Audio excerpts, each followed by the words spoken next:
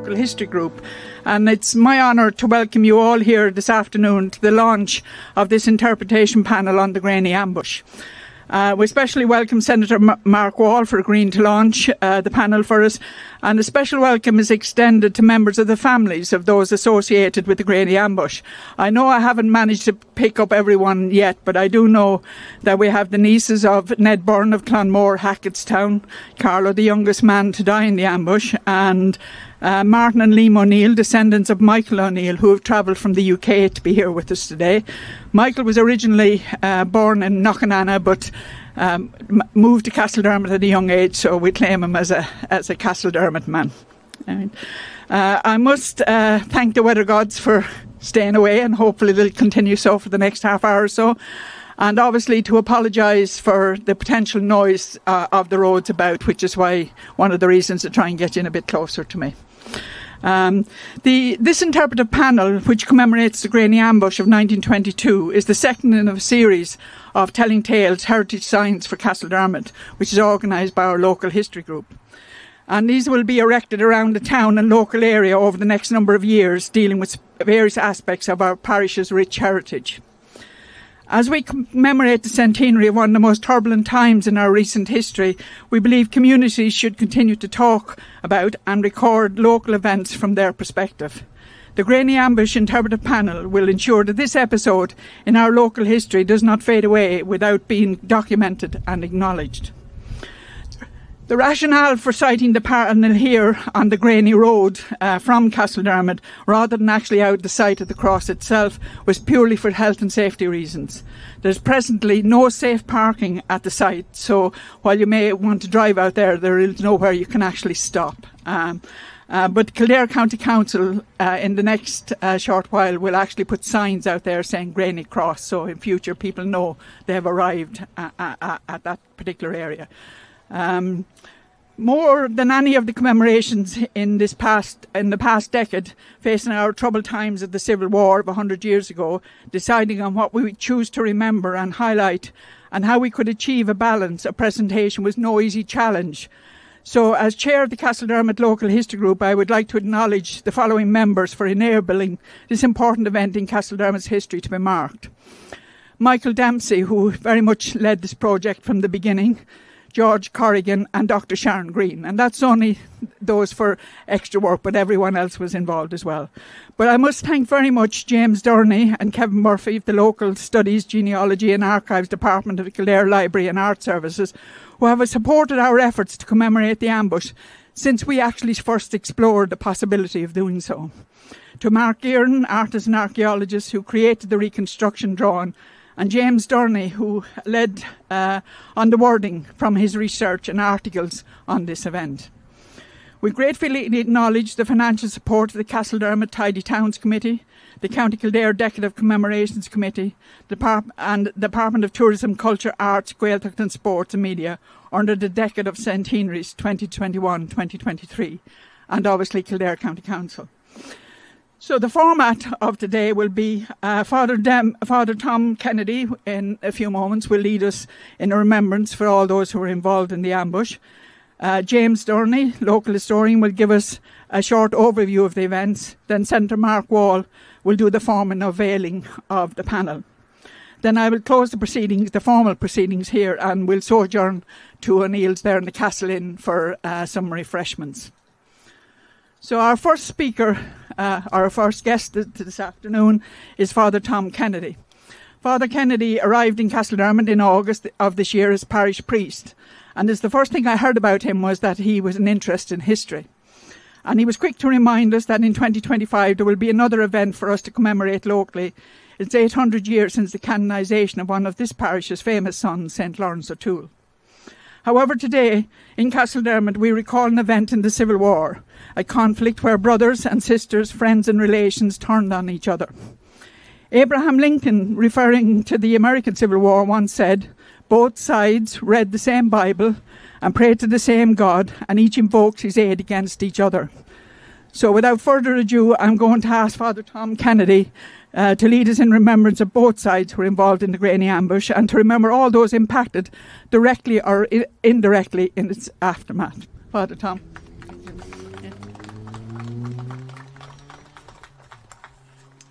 Dear friends, I begin by thanking the members of the Art History Group in our own parish for the great work they've done on various occasions, of which this is simply the latest, and we trust not the last. We're grateful to each and every one of them.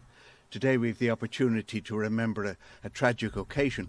It gives us cause to remember all the things that are brought before us in life and the various controversies, some of which may be many and great and deep, that can arise for any of us.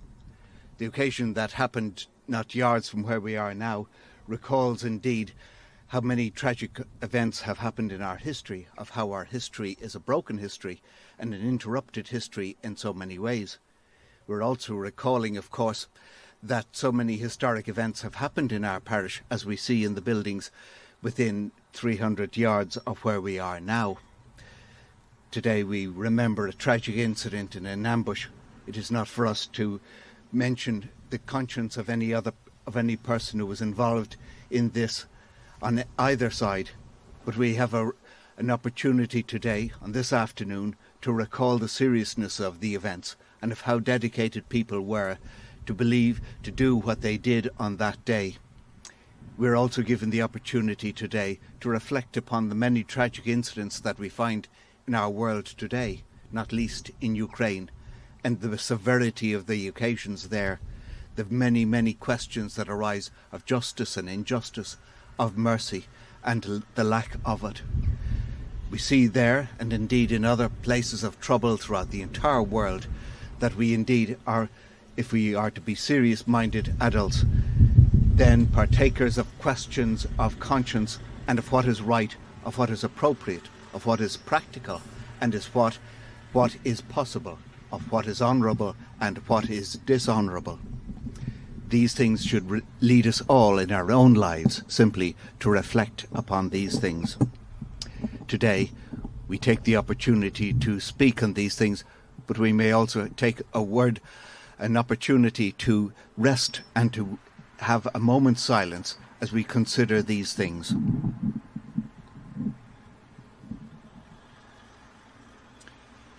Dear Heavenly Father, today we commemorate those who took part in a tragic incident within yards of where we are now. We ask you for mercy, not least on this day dedicated to St. John Paul II, who was much dedicated to mercy, remembering that tomorrow is indeed Mercy Sunday in a special way. And we remember too all of those people who were affected indirectly by that incident. We recall the sufferings they had, of mothers, of fathers, of brothers and sisters, of those who were witnesses to this tragic occasion. And we ask you, Lord, to put into our hearts deeper concern for the many, many causes that are before us today in Ukraine and so many other places throughout the world, of how we should all be motivated by mercy and justice, and how we should pause to reflect before we speak and before we act, and to consider wisely the great things that are before us, of how we can act with wisdom, the wisdom that only you can give, and to act thereafter upon that wisdom. Today, indeed, we have cause to reflect.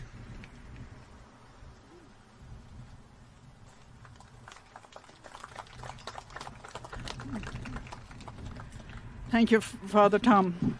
Our next speaker is James Durney. James is a graduate of Maynooth University. He's award-winning Irish author, local and military historian and historical consultant from Naas here in County Kildare. He's a prolific writer with over 22 books on Irish history to his name.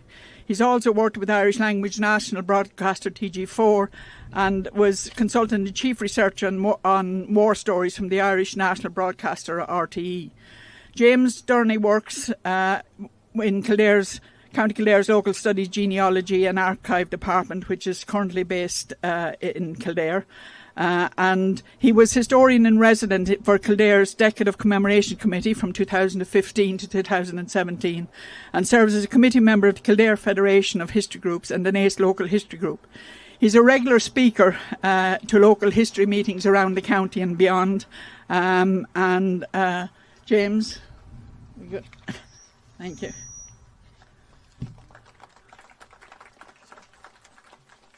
Thank you, Liz.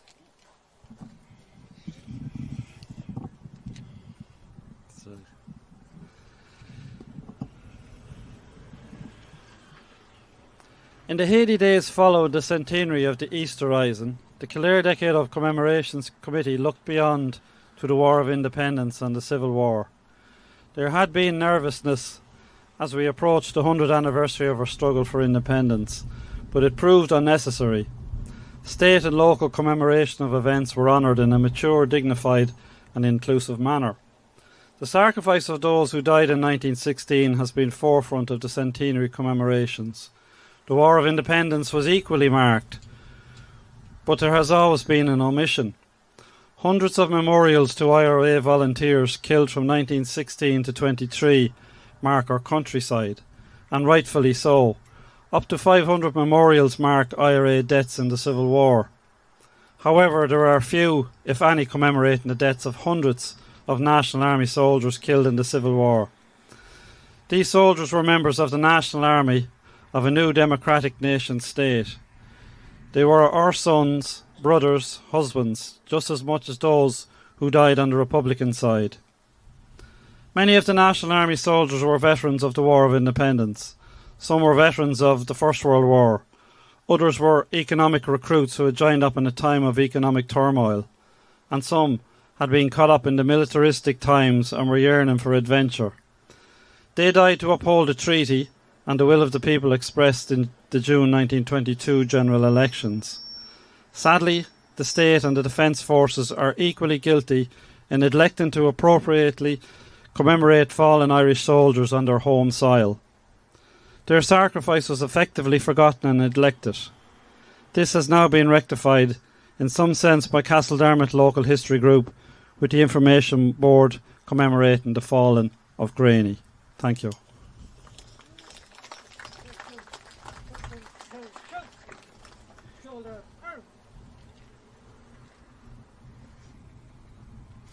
Thank you, James. And James will be talking on Wednesday evening here in Castledermot on the Graney Ambush, if any, delighted to see as many of you as you want to. The other thing we have to thank James, Kevin and Carl for is the booklet you've been handing around today. So we very much appreciate that and the support of the Decade of Commemorations Committee, both financially and personally, to actually get us here today.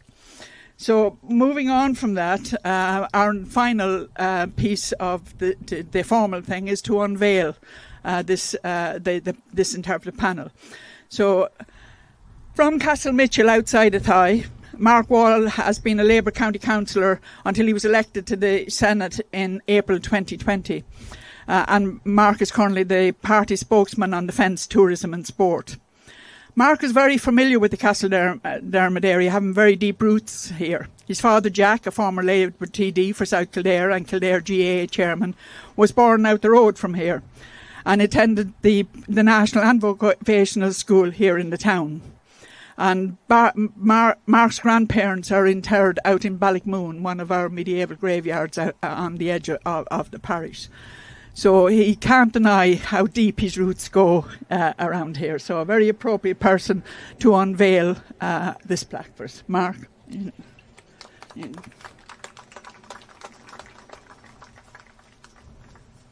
Thank you very much, Liz. Councillor Breslin, Councillor McAvoy, ladies and gentlemen, friends all, it's an extreme honour to be here today, as Liz says, someone who's very proud of their Castledermot roots. I just also want to thank all the people that Liz has already thanked, but it's great to see people travelling and relatives over from the UK to be with us here today, and you're most welcome for this, what is a very historic occasion. I also want to thank the people of Castledermot. I want to thank the people of Kildare, because it's your local property tax money that's actually paying for so much of this commemoration, and that's where so much of that goes. And to thank Councillor McAvoy and his committee for providing such finance so we can remember those that went before us. And as I said, it's an extreme honour for me to be asked by the Castledermot Local History Group today to unveil this interpretive panel about the Graney Ambush, which took place on the 24th of October 1922. We are just 2 days away from the 100th anniversary of this event. As somebody who is very proud, as Liz has said, and I want to say as well, of my Castledermot roots, remembering very fondly those summer holidays up the road and regular visits in Prumperstown, I'm sure, like so many of you, I followed closely the stories and the tales of gone-by days in Castledermot and its surrounding lands that the local history group have brought to us over the last number of years. And a huge thanks to you, Liz, and all your committee for doing so. And may your great work in doing and remembering day gone-bys in Castledermot continue. Well done, you all. Today we gather to remember a historic event which happened here in Castledermot 100 years ago, as I said this week. In his book, James Durney, who spoke just before me, The Civil War in Kildare, James went on to write that the Civil War left its mark more violently on the County Kildare than the War of Independence. 45 people from County Kildare died during 1922-1923, whereas 15 people died in the 1916 to 1921 period. If you can get your hands on James' book, The Civil War in Kildare, I ask everybody to have a read of that because it is a terrific piece that James has written, and it will put a picture for you all when you read it. It's to this background, of course, then, that the Graney Ambush accounted for 3 of those deaths, namely Privates Edward Byrne, James Murphy and Patrick Allison. Today, along with Private Hunt, who also unfortunately was mortally wounded, we remember them all. In his speech of June this year at the National Civil War Conference in Cork, the Taoiseach stated that there's many stories that have remained untold.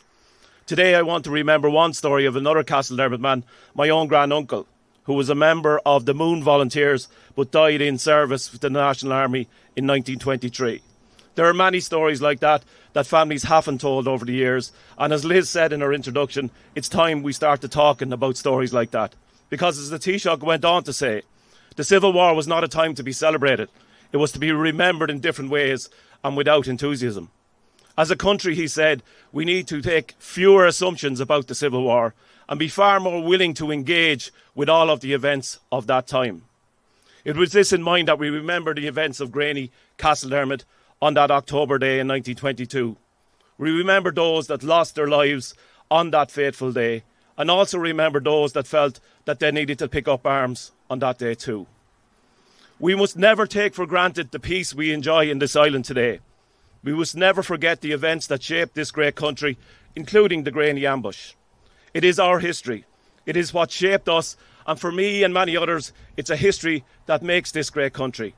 We should always remember. We should never forget, but we should be enthusiastic about the future and what it can bring us all. It's a privilege for me to be asked here today. Gorv Magov Greaves Galair. Thank you. This from this side, Mark. This side, Liz? Yeah. No, if you don't like that, it will slide over across there. That's good. There, hello. Present. Arm. Yeah.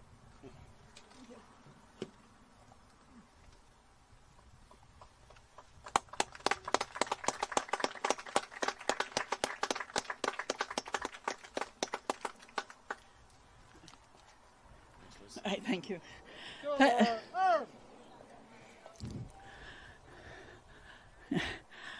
I want to thank very much Father Tom for his thoughtful and reflective words.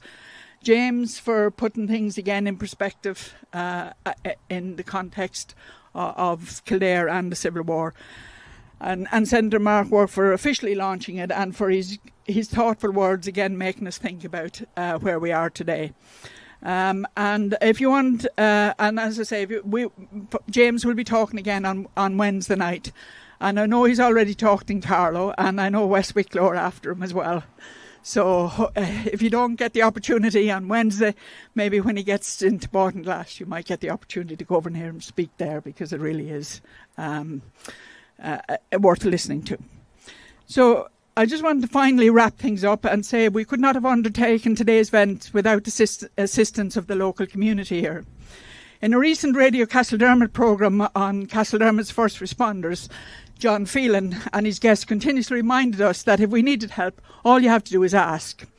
And I can assure you it works. We would like to thank staff here of Castle Inn here O'Neill's, Castle Villa Soccer Club, Closh Lorcan, the secondary school, Dan O'Keefe and his colleagues from the GAA, Kildare's Decorative Commemorations Committee, Bridget Loughlin, Heritage Officer, Horns Garage, Chalk Diarmida, Lord Edward's own reenactment group from Munster, Evan, and certainly take the opportunity to have a chat with them. They're fascinating to talk to. David Walsh, Engineering, and Radio Castledermot, who say they come from the heart of the village, but are actually rapidly becoming the heart of the village here. So finally, I want to thank all our visitors, those from the counties around us. I believe we have some from Kilkenny and Carlow, obviously, and as we mentioned, the UK, and maybe from Wicklow. And local politicians, local historians, and very much members of the committees who have come here to support us. And obviously the local community. So we would be delighted if you would join us for some refreshments over in O'Neill's and a chat, and maybe James might give even a few more stories on the Graney Ambush. Right, hold on one moment. Yeah. Just need to get that car moved if they don't mind. Okay, sorry, we need to get car moved. It's 162WX481, silver. Gold. Silver, is it? Gold Hyundai. Hyundai. If whoever owned it could move it, please, we would be grateful. Thank you very much, and we look forward to having a chat with you over in O'Neill's. Thank you. Okay. Yeah. All right. What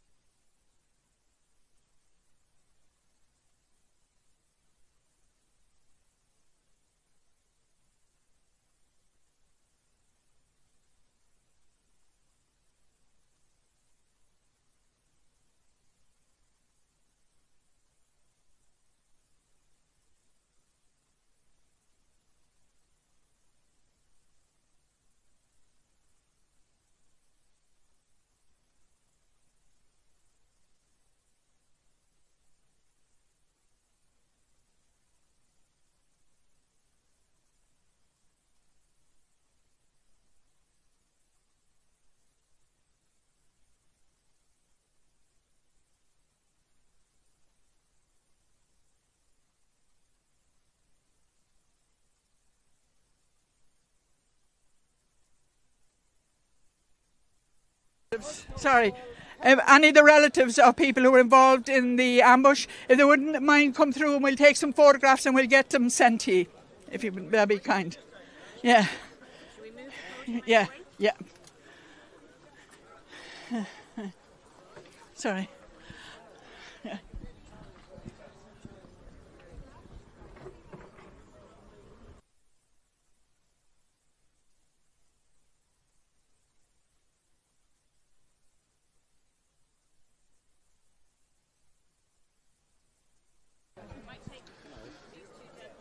How you going, James? John Phelan here, Radio Castledermot. James, just a couple of questions for you, and first of all to welcome you again here to Castledermot. And maybe you might just tell us a little bit about the research that you did here into the Graney Ambush. Well, it was really about over 20 years ago. I was working on a book called On the One Road, Political Unrest in Kildare. And I came across the story of the Graney Ambush, and I thought it was very poignant and all that this Edward Byrne, a 16-year-old, was killed in one of the most lethal ambushes in County Kildare in that whole revolutionary period. And the more I looked into it, the more you learn and the more you find out. You know, and what I set out to do then was to find out how it affected the local community and who was involved in it on both sides, not just on the National Army but also on the anti-treaty side who took part in the ambush. So I managed to trace about maybe 16 of those who took part from what was known as O'Connell's column in the ambush on the National Army soldiers. There was about 9 of them in total. 4 of them ended up killed in action and the others were all wounded, some of them severely and that. So it's just a kind of local story that, you know, there was bits and pieces talked about but had never been fully put together. and it was kind of something that nobody really wanted to talk about, especially those that were involved in it. And it was just when we came here in 2017 to give a talk on it that you learn more and more about it, and even still now we're still learning about it. And that's what history is about, is how we learn so that we don't make the mistakes of the past. And it's great to see it here that they're finally recognised, because I said earlier that National Army troops who died in the Civil War get very, very little recognition, and we just want to rectify that, and it has been done here in Castledermot, and that's one good thing of it. All right, that's great, James. Listen, thanks a million for that, and again, thanks for really, your talk back in 2017 got the ball rolling for what's happening here today. So thanks a million. Thanks a lot.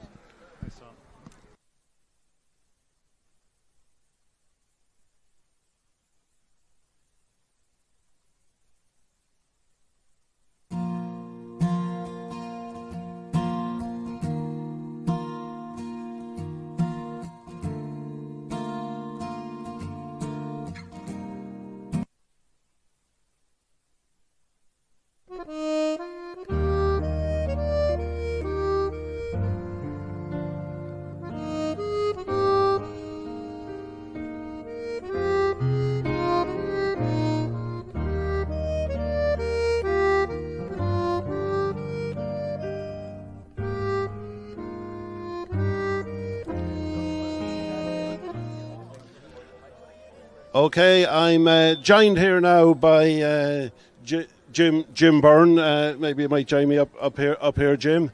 And Jim, you're a nephew of Ned Byrne, is that right? That's right, yeah, that's correct.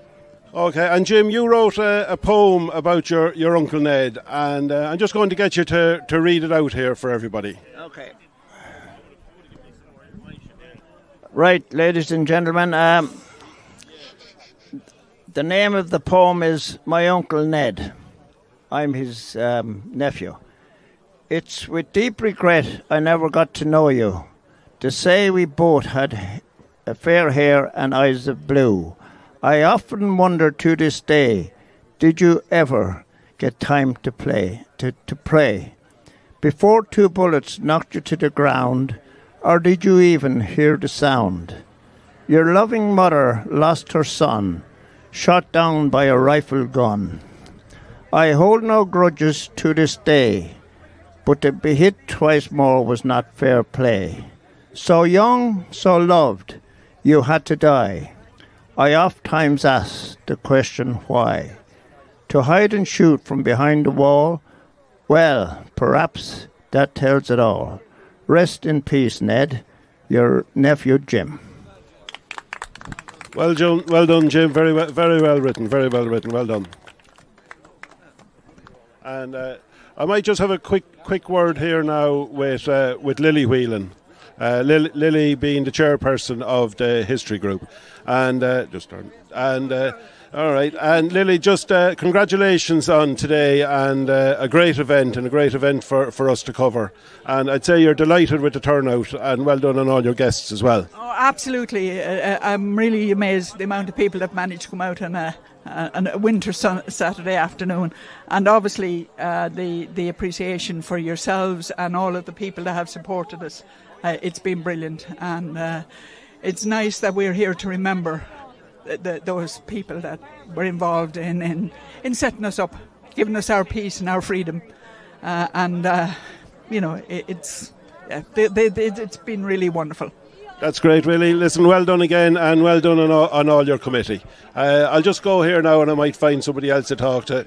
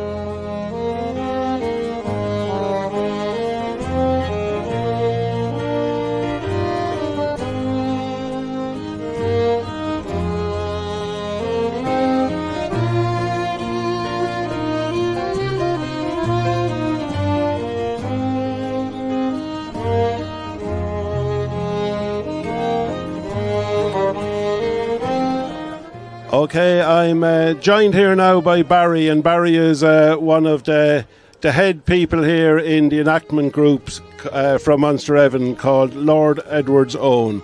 Barry, how did you get going, and what made you do what you're doing? Well, in 2004, a group of our friends went to a show in Cork, in Kinsale, in Charlesfort, and we saw reenactment groups there who were doing living history displays and fighting mock battles and things like that. And we came away that evening and we said, well, we could do that. And we went back the following year as 1798 pikemen. And after that, we fell in with some redcoats from Britain, and we got into black powder shooting, and we've been all over the continent of Europe portraying the Irish soldier from 1798 all the way up to 1924. So I'm dressed here today as a Free State soldier from the Civil War in the uniform that they would have had and with the weapons that they would have carried on the day of the Graney Ambush as well. And we do this to keep history alive and to spark off people's imaginations about what it was like back then. So you can read all about it in the history books, and you can read about it in James's booklet on the Graney Ambush. But you can come to us and you can feel the weight of the weapon, you can feel the uniform, and you can see what it was really like for the young men that were there on that day. That's great, Barry. So folks, you heard it there. You can come along, you can feel the uniform, to have the weapons here. And Barry, if somebody needed to get in touch with you for the group, do you have a Facebook page or a website or something like that? Yeah, you'll find us on Facebook by just searching Lord Edward's Own Reenactment or Lord Edward's Own Living History, and you can find us like that. Very good, very good. Thanks a million, Barry, and very well done on your enactment here today. Thank you.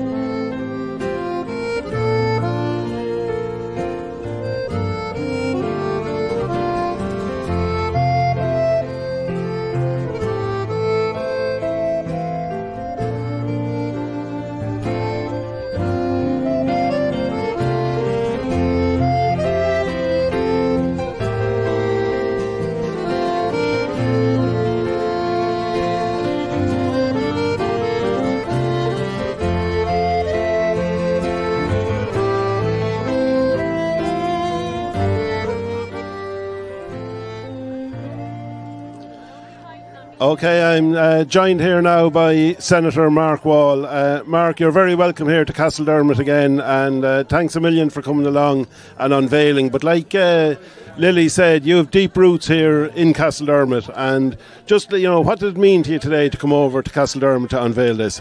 Yeah, it means a lot to me, John, because as I said, like Prumpstown, which is just, obviously people know that it's just out the road a small bit. I've spent many summers over there on regular visits when Granny and Grandad were alive, obviously, and they're buried just up the road in Colestown. So Castledermot is very important to me, and as I said today, I remember Michael Wall, a granduncle of mine who was a member of the Moon Volunteers and then ended up in the Irish Army, and that's stories that many families have, in Kildare. So it's people like that we need to remember. We need to keep talking. It's very important, as you know, to talk, and we need to look back, but always to look forward as well.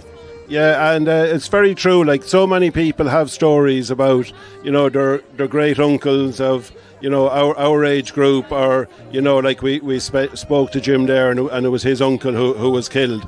And like you say, just people keep telling stories, keep talking, and living history. That's really important. It is, and that's why it's so important that we have the Castledermot Local History Group. They're doing tremendous work. They're recreating the living history, as you say, John.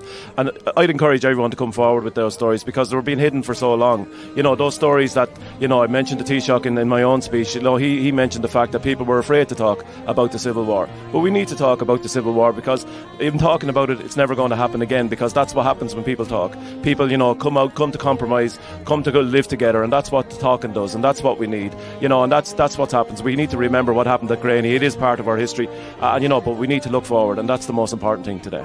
All right, listen, thanks a million, Mark, and I look forward to speaking to you on Monday evening. You're on my show, What Matters, Monday night. All right, thanks a million, Mark.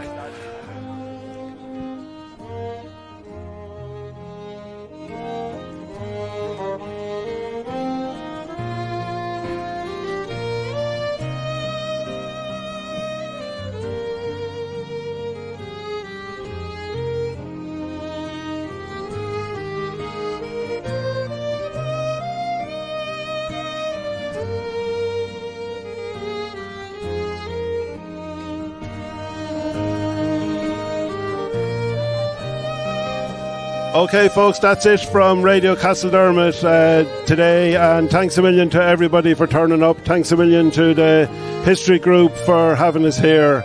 And you'll catch me on Monday evening at 7 o'clock on What Matters. I have a very exciting lineup again. And you'll have Fuzzy and Leo on Radio Castledermot this evening from 7. So don't forget to tune in on Twitch. And thanks again, and safe home and enjoy the refreshments in O'Neill's. Thanks, everybody.